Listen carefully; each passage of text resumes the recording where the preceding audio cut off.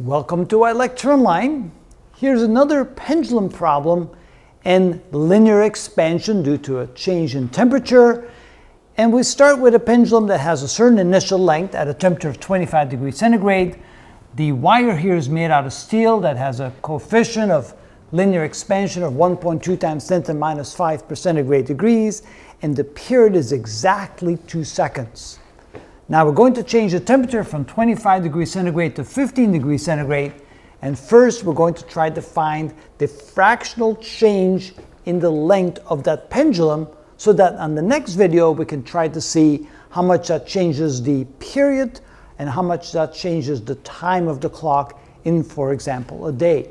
But first we need to find the fractional change in the length. And so the fractional change would be the change in the length divided by the original length, which is equal to L final minus L initial divided by the original length. So we need some sort of equation to calculate the change in the length. We can say that length final is going to be equal to length initial plus the change in the length, which means it's length initial plus length initial times the linear coefficient of heat expansion times the change in the temperature. Or we could say that the final length is going to be equal to L initial times 1 plus alpha times delta t. So let's first find the ratio between those two, and then after we find the ratio, we can find the fractional change in the length. All right, let's plug in what we have here. So we have L final equals L initial times 1 plus alpha, 1.2 times 10 to the minus 5 per centigrade degree. And then we multiply that times the change in temperature, which is negative 10 centigrade degrees. We need to find that. So we have L final equals L initial times, notice that this is going to make that into a negative quantity. And so we end up with 1 minus 1.2 e to the 4 minus equals, so that's going to be equal to 0.99988. So now we have a relationship between the final length and the original length.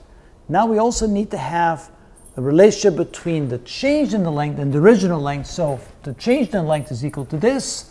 So we can say that delta L is equal to L initial times alpha times delta t. So in this case, that's L initial times 1.2 times 10 to the minus 5 times a minus 10. This is per centigrade degree, and this is centigrade degrees. So the centigrade degrees cancel out. Do I have too many parentheses here? I think I do. All right, so now we say that delta L is equal to, that would be a negative 1.2 times 10 to the minus 4 times L initial. So there we have a result for the difference in the length. So now we can plug that in here.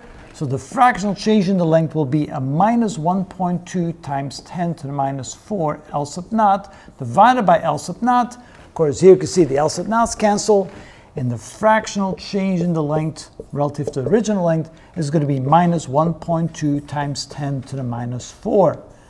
And there you have it, the fractional change in the length and the relationship between final length and initial length with this number right here. And that is how it's done, and we're all set up for part 2 on the next video.